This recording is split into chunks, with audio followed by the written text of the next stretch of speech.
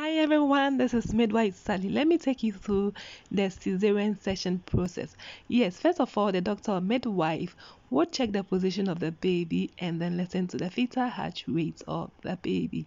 Now you are positioned and anesthesia is given so you don't feel any pain at all. Then you are put on your back, a catheter is inserted, and something this is done to protect your limbs, okay, while surgery is going ongoing.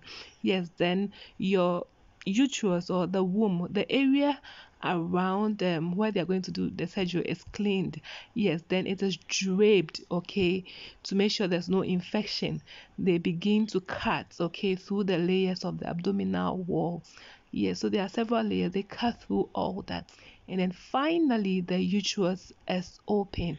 Okay, it becomes obvious. So now that is the uterus where the baby really is. Okay, so they are going to cut through the muscles of the uterus as well. Okay, so they cut through the muscles of the uterus. Then it the sac in which the baby is in is also exposed.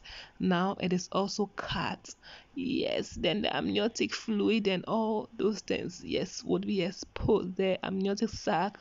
Now they have cut through the amniotic sac. They are bringing the baby out. And here is your lovely baby. Yes. Now they separate the cord from the mother. Baby is given to the midwife to take care of. Doctor continues to deliver the placenta. So the placenta has been delivered finally. Now what is next? Okay, they have to make sure they bring everything out and then they begin to do the suturing. So they have sutured the uterus. Okay, after that they put it back and then they are going to suture the abdominal walls. Okay, so they do that systematically, carefully, making sure that nothing goes wrong, and this is done under aseptic techniques, okay, so that you don't have get an infection. It is then covered. Thank you.